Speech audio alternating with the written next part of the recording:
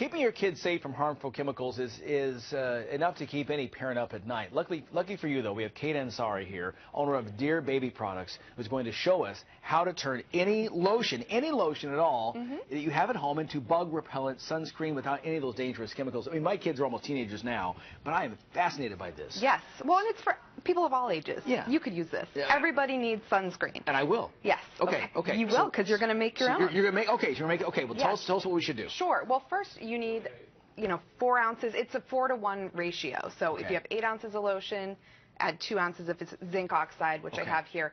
Now, I wanted to point out the difference. This is just plain lotion right here. Okay. This one. Okay. See if you can see. And then this one has sunscreen in it. So see how it's opaque? It looks like sunscreen. And all I did was mix zinc oxide into that and a little bit of peppermint oil and vanilla. And what that's going to do, bugs don't like peppermint, and they don't like vanilla. So you smell yummy. You kind of want to eat the lotion. But don't. The bugs won't get near you, and you'll have sunscreen. So take your jar. Okay. All right. And just put the lotion. Okay. About half of it, half the jar? Not the whole thing, man. The whole thing? The whole thing. Okay. Yeah, we're going to put the zinc all the way in here. Okay. Now, zinc oxide is, as natural as you can get when it comes to sunblock. It creates a physical barrier. Okay. And so that's the key ingredient. All the money we're spending, we're just buying it's zinc oxide. We can do this at home. Yes, exactly. And you can just order it on Amazon. Okay. So what you do, so I got that. we have 4 ounces of lotion here. Okay. I'm going to put in 2 tablespoons. These are my grandma's vintage measuring spoons. So don't think that they're like really, silly spoons. No, I like them. Okay, so 2. Yeah, 2. 2 tablespoons. Yeah. Okay.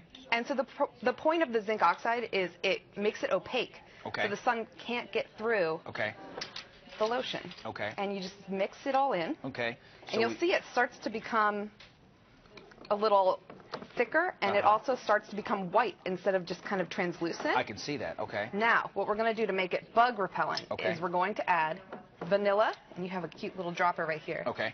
So take a big, you can do the peppermint first. Okay. Yeah, we'll share. Okay. And just squirt the vanilla in there, and you squirt your peppermint in there. Okay. So it's going to smell, and it kind of looks like frosting. Like you're making frosting. It does. Which You're right. I do want to eat this. Yes. Don't, though. I won't. That'd be very dangerous. Good. Yeah.